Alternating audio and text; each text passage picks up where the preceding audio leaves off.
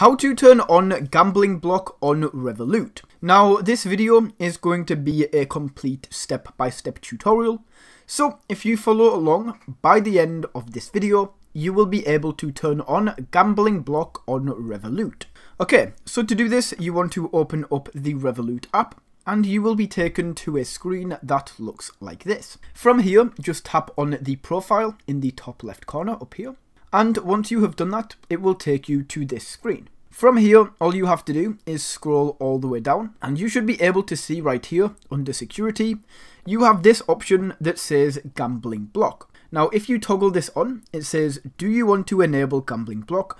We'll do our best to identify gambling transactions and block them, but if they do go through, you'll still be liable for them. Now, this is going to take up to 48 hours to turn on, so click on yes. And then right here, you can see that we've just enabled gambling block on Revolut, and that is how you can enable gambling block on your Revolut account.